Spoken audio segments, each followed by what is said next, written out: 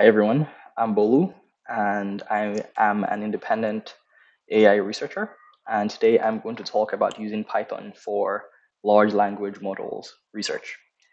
Specifically, I'll be speaking on the nnsight Python library that enables mechanistic interpretability research. So a bit of a primer on this field of inquiry. What is mechanistic interpretability? Some things we can hopefully all agree on. First is that neural networks solve an increasing number of important tasks. And the second is that it would be at least interesting and probably important to understand how they do. That is interesting in the sense of if you feel any sense of curiosity to basically look inside this whole world that is currently a black box to most people, just out of because these models arrive at solutions that no person could write a program for. So out of curiosity, it'd be interesting to know what are the algorithms being implemented and hopefully describing them in a human understandable way. And important in the sense that any sufficiently powerful system that is being put in strategic places of great importance in society has to have a certain level of transparency and understanding before we as a society can trust it to be deployed. Any effort to understand how these models work will definitely continue to be increasingly important in the future. Now, mechanistic interpretability, or mech interp, as I'll call it going forward, because as you can imagine, it's a bit of a mouthful, is a field of research that tackles this problem starting at a very granular level of the models. What does that mean by granular level? The typical mechanistic interpretability result provides a mechanistic model. That basically means a causal model describing how different discrete components in a very large model arrive at some observed behavior. So you have some observed behavior, and the question is, can you, through experimental processes, arrive at an explanation for how these observations come to be? That is the mechanistic approach to it. Again, this is identifying mech interp in a much larger field of interpretability, which can have different flavors to it. But mechanistic interpretability is unique in taking this granular causal model of trying to drill as deep as possible and hoping to build on larger and larger abstractions, but starting from the very granular level. And for today's talk, we're going to be picking one item out of the mech interp toolkit, which is that of causal interventions. So basically, the idea is if we abstract the entire network to be a computational graph, that is, again, we forget that this is machine learning. Just imagine this as being any abstract computational graph, and the current state of not understanding is simply means we don't know what computation each of the nodes are running and how they interact with each other. So from that perspective, if we're curious about knowing how one component, that is either it is an attention head or a linear, an MLP layer or a linear layer or an embedding unit, again, you don't have to worry about any of these means. You can just abstract these as being any node in some compute graph. But if you do, it'll help to paint a picture better. So if we're curious to know what any of these nodes contributes, one way, or to start with, even knowing if they contribute anything to start with, one way of doing that is simply taking the node and observing some behavior that we find interesting, and then changing the input to that node to see if the downstream impact for the observed behavior is noteworthy. That is, if this node, in this example, the node D, is very vital to some observed behavior downstream.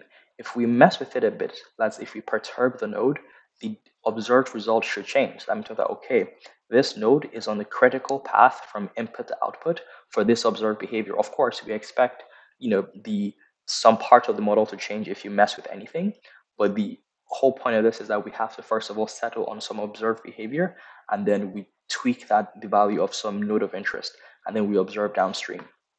If, however, it doesn't have any impact, then that means this node is not that important, and then we can ignore it. But if it is, then we know that we can drill deeper. So I think in the rest of the course, I'm going to speak on a practical example in very recent research that uses this kind of intervention to try to understand how a model achieves some outcomes. The topic of interest today is that of function vectors. So this is a very recent paper, I think just published last year, October. from a group from Northeastern University, from College, from Corey College of Computer Science. Basically, it is a mechanistic interpretability research effort that tries to observe some behavior in large language models. And that behavior is described thus. So the question is, the hypothesis, is it possible to have some functional components of large language models? That is, we can all agree that if I gave, looking at the top left section here of a string of input, that is arrive, colon, depart, small, colon, big, common, colon, dot, dot, dot. If I gave this input to something like, say, ChatGPT, I think we can all agree that it will figure out, okay, this is a simple word and opposite game. That is the first example at the top. And the second example, I believe, is converting to Spanish. I think we can all agree that something like ChatGPT and similar large language models are able to do such a thing. Is it possible for me to take some kernel of this function of opposite, say again, taking the first example, and transfer it to a completely different context and have that same behavior operate on a token in this new context? What that means is on the right, you see the direction of the arrow. The counterpart on the right simply says the word fast means dot dot dot. Now, under the normal operation of a large language model trying to predict the next token, you can say something like the word fast means quick, or it means going quickly, or any reasonable thing to follow. However, if this hypothesis of portability of functions, we should be able to move something from this context on the left that clearly is about word and opposite into a completely new context that has no conception of word and opposite as an objective, and achieve the result of flipping the word fast into slow. I know it seems very almost crazy to expect this is true, but let's just assume this is the leading hypothesis. And of course, we're going to discuss what exactly this thing we'll be exporting is. We see there the letter A, average layer activation. What the hypothesis says is this thing, in quote, that we plan to port over is simply the average activation over a series of prompts for a given task. Again, I'm going to break that down a bit. So again, let's say our task is simple word and opposite. So we have three different examples: old, young, vanish, appear, dark, colon, dot, dot, dot. And I guess something like bright or dark and light will follow. And the second example, the same thing: awake, asleep, future, past, joy, colon, dot, dot, dot. At the very end of all these contexts, these like query inputs, the neural network is right on the verge of doing the thing called flip opposite the last thing I saw before my colon. So the hypothesis is, if we can take that activation state and in the section B you see there, simply add it to a completely unrelated context, would it be possible to observe the same behavior? Because again, on the right, we see here simple. In the absence of this intervention, we have no reason to expect the model will say anything other than simple, then something like simple, easy, or whatever the model finds appropriate to follow simple. But if indeed our intervention is important, we expect to observe something like simple, colon, complex, or at the bottom there, encode becomes decode just magically by intervening with this average activation state. Again, I'm going to explain what we mean by activation state in the following line, but I hope you can just get the general thesis of what this is going to be. That is there the question is there a portable component of operations and functions inside of neural networks, and more specifically, large language models? All right, so I guess to give a bit of shape, what I mean by activation vector and what is being ported left and right. So here, this is just like a typical one-layer example of an LLM decoder only. What we have here is at the very bottom, we input a token, a sequence of tokens, right? That is like the on, colon, off, wet, colon, dry, old, colon. And as we see, the expectation is as this input passes through subsequent layers in there's one single set of vectors that are going to keep being updated and changed and added on. And again, due to some specifics to the neural network architectures, more specifically the skip connections, which I won't get too much into right now, each subsequent layer adds additional context that is literally just added on top of the last. But anyway, that's not really important for now. So let's just think of it, for example, again, looking at the journey of the column, the very last column.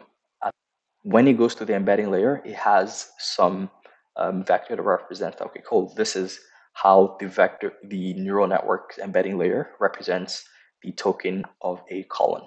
And again, so we can kind of anthropomorphize, pretend it's like self-aware almost to say I am a column, because technically if you took that embedding vector and you put it through the unembedding vector, on the other side it would come out as column is really likely to come, right? So we might as well just see this as the model being what information the model has for that position in the sequence.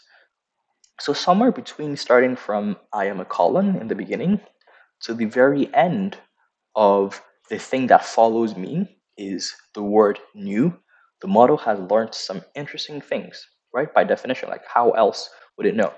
So again, because it's still that same column vector that is being updated for the sequence position of the token column. So the conjecture here for the hypothesis of like portable functions is that somewhere in between or containing that vector is information on I'm a column, of course, which is it had before, and it also has my next is new. That is my next token is the word new, which again is just what we would observe from ChatGPT. So the additional thing the hypothesis is saying is that, or is asking that, is there a component that encodes the operation that it must do or the function it must do to arrive at new, perhaps before it came to the conclusion of the next is new? Is there a component that says I am to do or I am to call the function opposite on? Well, surely there must be of some sort, because how else would it know like to come up with new? But the question is if there is linearity to this representation. By linearity is just what allows us to do things like this. Literally take a thing, add it, average, and add it somewhere else and have it do things, right? This assumes a lot of linear behavior. So this is kind of the underlying implicit assumption that is guiding this, hypothesis to start with. Many of the different like research inquiries like leads to very interesting result. Often start with this assumption of, can we assume there's a lot of linearity? And again, due to details of the architecture of most transformer neural networks, there are reasons to expect there to be a lot of linearity, but just to see it happen for real is always interesting. And I think this is the first time we're seeing it in the context of operations, as again just representations, which I think other research has demonstrated before, such as, for example, the relationship between the word car and cars. That is the relationship between a word and its plural. There's been some regularities observed in that regard. But this, however, is taking it a step further to say, okay, are there encodings also for functions?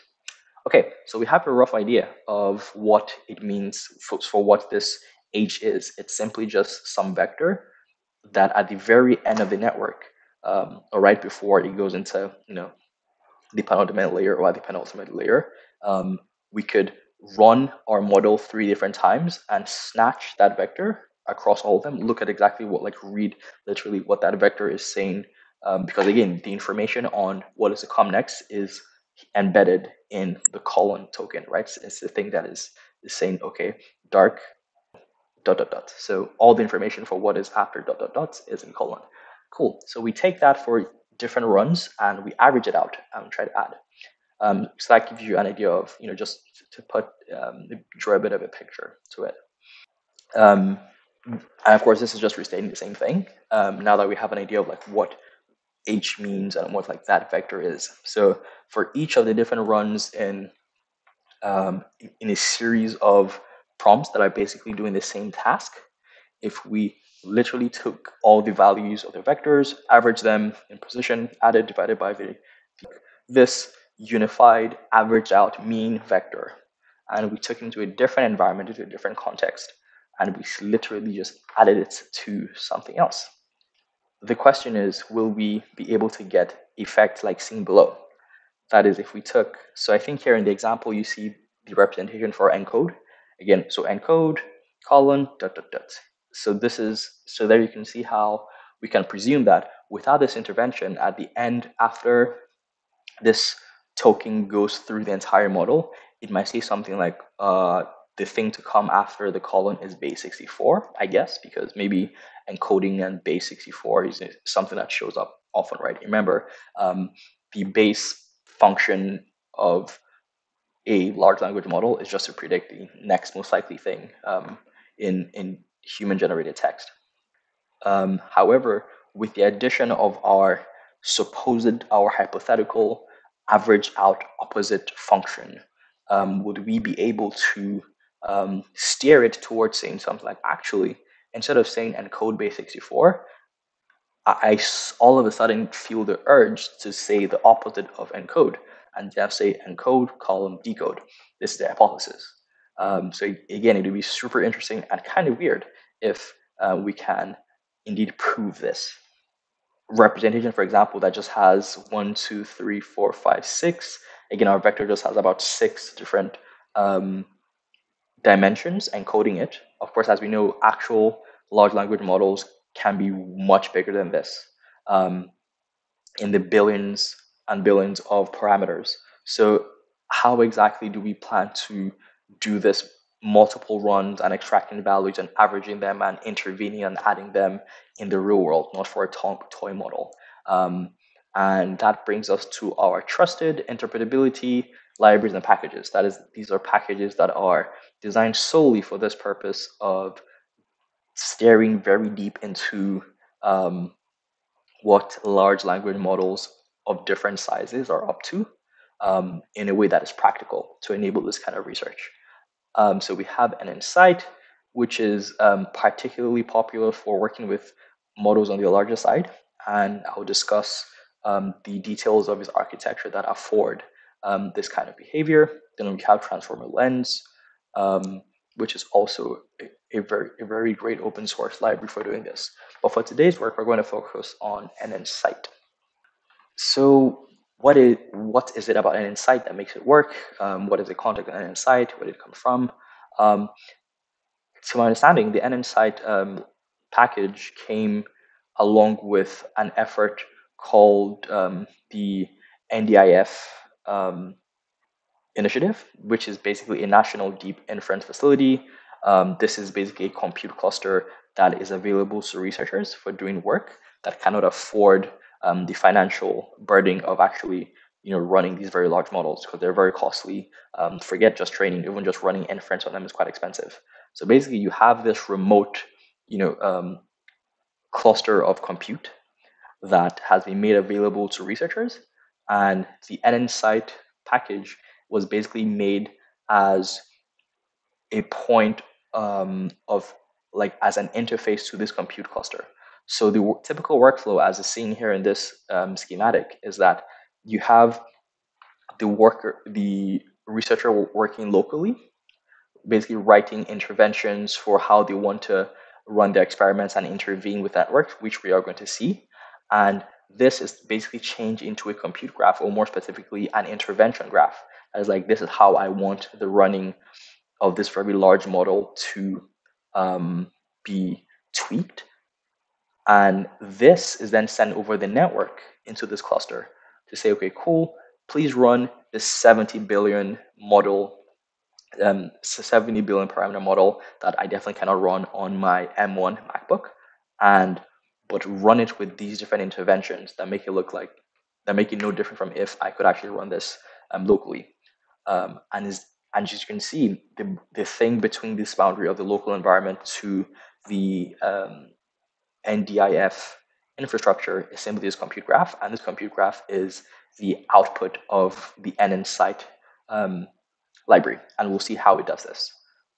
Cool. So that is the motivational setup for why nnsight exists. It's basically a counterpart to the NDIF project, which is super interesting, by the way. Again, I think they just released their paper last November, announcing the launch of the NDIF facility. It is live right now, I believe.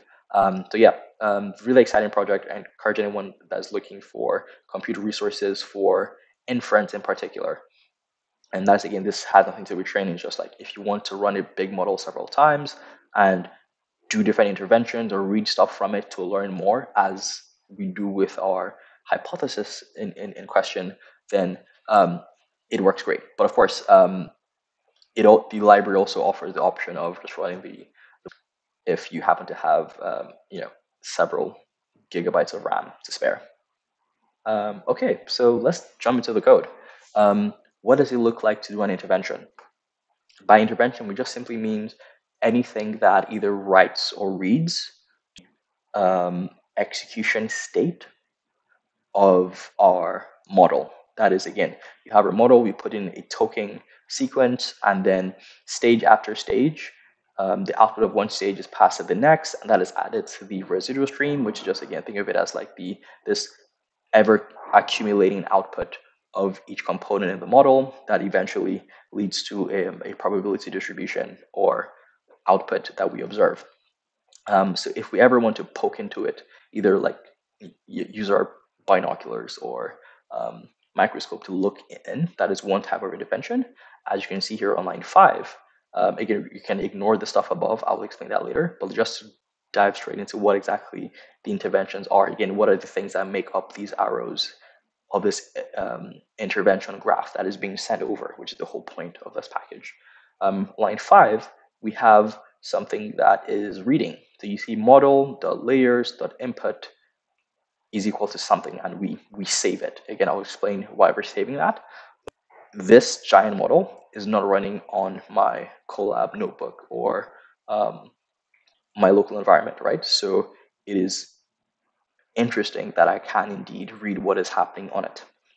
And on line 6, we have the opposite, which is me changing something in some other component of my model. So model the layers, so on layer 11, on a component called the MLP, I want to change this output to become 0. And again, just to remind us what all this is for, how all this relates to our hypothesis.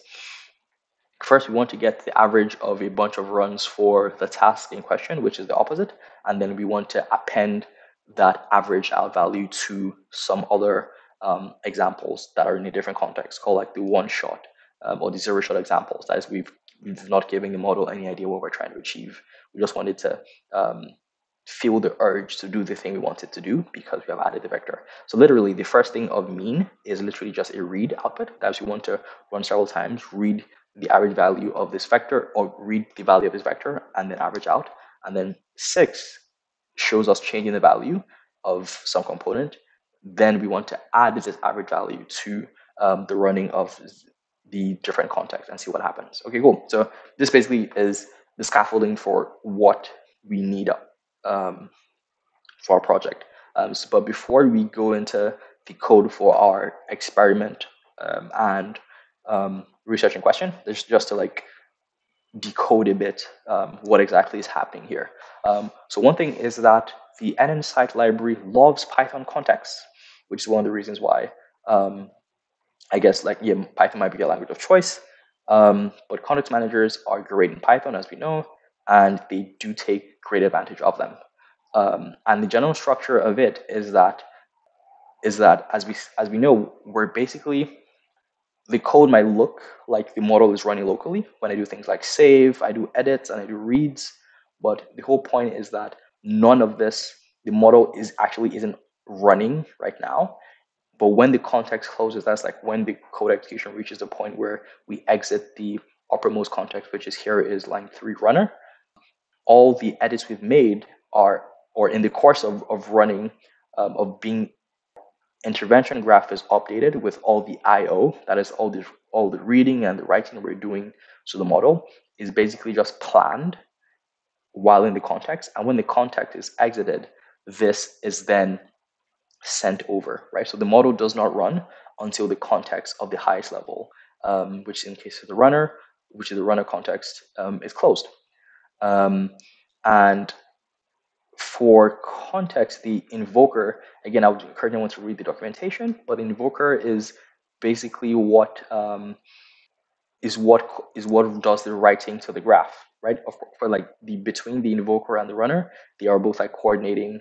I think the runner definitely do some high level management, but the one of the initialization inputs to the invoker implicitly is something called a tracer. And again, you can think of the tracer as just being a new graph in question. As we're going to see, you can actually have construct multiple graphs inside of one runner, which we are going to see shortly. That is, you can say like, okay, I want to plan different experiments. And again, this fits perfectly for our use case, since first we want to run one set of operations that runs our task inputs and takes the average, and another set of operations that take that average and adds it to the state of the different context examples. Again, that should have no idea about the task, and then see what happens when this average vector is added to it. So the runner is the high level context manager, and then each basically like subgraph experiment that we want to run is contained in the invoker context. Interventions, every read and write intervention, all the IOs are what are the nodes in they're of the type tracing.node, which again are what our entire graph is made of to start with.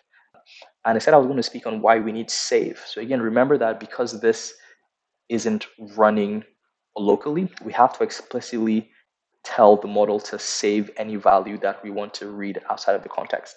Because the standard behavior is when the context is exited, the model actually runs with all our interventions. But because these values are so large, we actually have to explicitly tell, okay, please, I would like you to return, several hundreds of thousands of vector values to me, because that is important. So that is the only reason why we can access hidden state outside of context. Otherwise, we wouldn't need to. So perhaps this was just a temporary variable that we needed to use for our computation, which is fine if we have no intention to access it after the context closes, we wouldn't put save. So this is only because we want to hold on to the value. So this is just one of the examples where we have to remind ourselves of the difference between running the model locally and just simply using building an intervention graph for a remote resource that is going to run immediately we leave the context.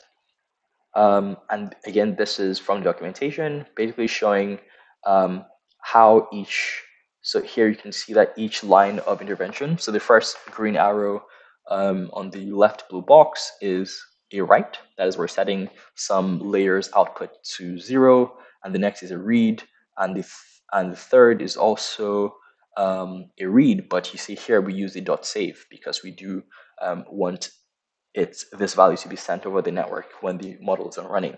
And you see the output of this is this intervention graph in the middle, and this is basically what is sent over the network in one direction, and then the result for things that we ask the graph to save are then sent back in the other direction when the execution is done. Again, just to remind ourselves on what we're trying to do now, we have an idea of what our library looks like and how we use it. Is that we want to passing some context, we want to run it. Remember, we're only interested in what happens by the column, so we'll be indexing to get only the vector at the very extreme end, because like the idea is that is the token that will contain information on what is to come next, right? Again, just as a result of how transform architectures work, is the next prediction is contained in the last token. To what end do we want to do that? To this end. So we could do two sets of runs. The first run is to pass a bunch of examples doing the task we want.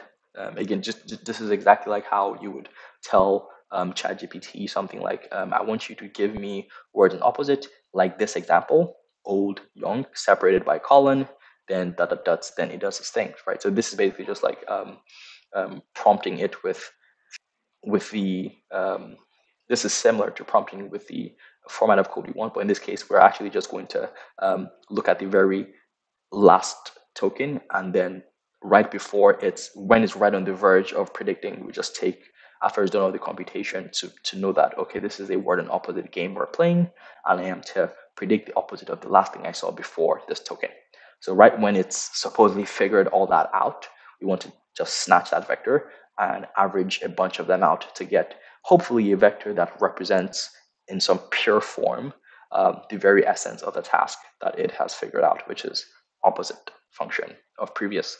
So that's the first experiment. That's the first part of the experiment. Then the second part of the experiment is to take this pure vector and then add it to a different context, a different series of examples that supposedly should have no idea what is going on, right? Because again, if you just told ChatGPT encode column dot dot dot, like it has no idea what you want is, it can't read your mind yet.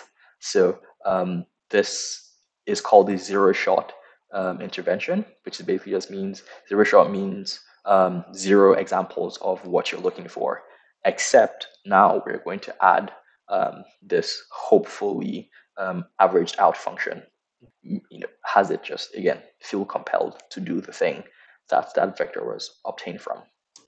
Right, so how do we do the first part? That is the part where we just run a bunch of stuff and we extract the value at the very last column for all of them and average out. Cool, so again, we have our trusted layout. Of course, first of all, we have to determine what component we want to look at. Remember, mech interp is all about having an interesting observed behavior and trying to find the contribution of some discrete component, right? So in this case, we narrow down by saying, okay, we want to look at layer 8. Again, in the actual experiment, we run this for all the different layers, for all the different components of the model, and then we have like a plot of which of them happen to be most interesting, and then we drill down. But this is just showing an example of, suppose we wanted to see what layer 8 was doing as far as this task is concerned. Cool, so just imagine this done, for a bunch of tens of other components. Cool, so we have a runner, invoker, then here on line 6, we simply just do our trusted as we would like to. Notice here that I don't do the dot save because this value of hidden states, this variable, is only needed for computation inside of my context, right? So I do not need to export this at this very point in time. I just simply need to take the variable, hold on to it, use it for other computation on line 10. And as you can see, line 6 is simply just the rightmost column. That is, sorry, beg your pardon. That is right. So between line 6 and 7, we simply just take an example, we choose a layer, and on line 8, we say the sequence position should be, I think on line 1, you see we define that as -1. So we just simply want to take the very last value, which is the token. So again, all the dark gray bars is what line 8 is holding on to. Then on line 10, we simply just do the average. So we take that variable and we do the dot mean on the batch dimension. That's the 0th dimension. Again, that's the dimension of all the stacked examples. On the right there, I think I just put like a clip out to show you what the vectors and matrices will look like. So like each of those stacks is just a batch dimension. So each of the examples of old, young, awake, asleep is represented by one of these like slices. And we simply just want to average across that to get some hopefully pure vector that encodes the essence of opposites. And that we want to save because that we want to send back. So like it's kind of meant to be an efficient thing such that we don't want to send everything over the network. We don't want to send both all the matrices. Technically, we could decide to save everything and then compute locally. So again, this is just some of the considerations that you make when you remind yourself that actually, there is some throughput cost and efficiency costs. So like, let's just do as much as we can on this environment, and then just send down the most condensed version we want. Again, this is should be similar to like running using any like remote resource, or when you have trade-offs between remote and local resources to contend with.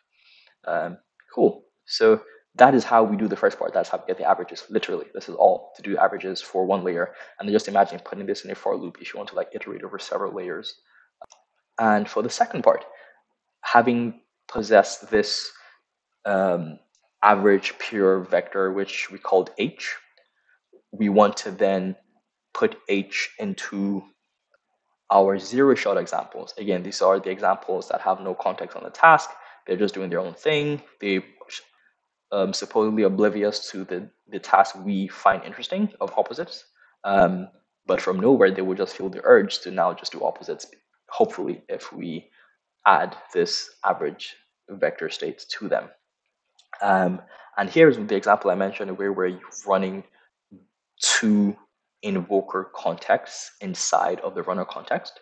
So basically, the first is the, again, we're trying to, as with any experiment, we have to have like our control example or like our reference or our baseline to say that, cool, without adding this average vector, what does the model feel compelled to predict? So for simple, does it feel compelled to predict simple, simpler? Maybe it just says, cool, simpler should be something to follow simple. Or given encode, does it feel compelled to predict base 64, or perhaps it does feel naturally compelled to decode, who knows. So the first run on line 4 and 5 is just, again, simply running the model and dot saving the output for the very last token. And the second is where we do the interesting stuff of running the model and basically intervening. So on line 11, we literally just plus equals to, which is identical to how we were taking the mean before. But again, for this context, we just do it plus equals to, add this value to the existing. And on line 13, we, again, just like line 5, dot save to see, okay, cool. Now let's see what the predictions are and how similar they are, or to what extent this vector has changed the opinions of this model. Results. I mean, depending on your standards for impressive or not, this is what it looks like. This is what run one looks like. Just by doing that, we can see that indeed, on the third column here, adding that h vector does move the needle a bit, does have the effect of the opposite function, right? So on the second column, we just see that the thing the model tries to do, if you tell the model minimum column, it just repeats a lot of stuff, right? So it just says minimum is minimum, arrogant is arrogant, inside is inside. Although sometimes it does interesting things like the fifth example from the bottom, if you say on, it says I. If you say answer, it says yes. Again, this is what the model feels compelled to just say if it has no context. But on the third column, we see that in some examples, we do manage to tilt its final judgment in a different direction. Now, I will mention though that this is technically not where the paper stops. The paper decided to say beyond just averaging h. Remember, like this is taking the value of the output of the entire layer. Remember, we just see layer 8. The paper takes it further by saying, okay, instead of just looking at layer 8, can we drill specifically into what component in layer 8 is contributing? So back to our reference architecture, neural network transformer component, a transformer block has different things, or attention block rather, excuse me, has the mass self-attention, the feed forward, it has different things, layer norm, and they decide to drill into the contributions of the attention head. Again, the distinction isn't that important, but the experimental method is precisely the same. So they just find a way to drill into studying the contribution of the top X attention heads, and instead of averaging, looking for the average of just all the components contributions, which again supposedly will have more noise, they basically try to denoise by just narrowing it in on a few. And with that, the effect is way more obvious, but I don't include that for the purpose of this talk. And that was the talk. So if you are interested in looking at the NDIF project and nnsight library as well, which is a companion, please view that site. And if you're interested in learning more on mech interp, many of the code snippets and basically concepts introduced today were introduced to myself on the platform called Ben-Adeola Education. It is an awesome program. You should check it out if you're interested in learning more on doing mechanistic interpretability. I hope you've had as much fun going through this as I have, and do enjoy the rest of the conference.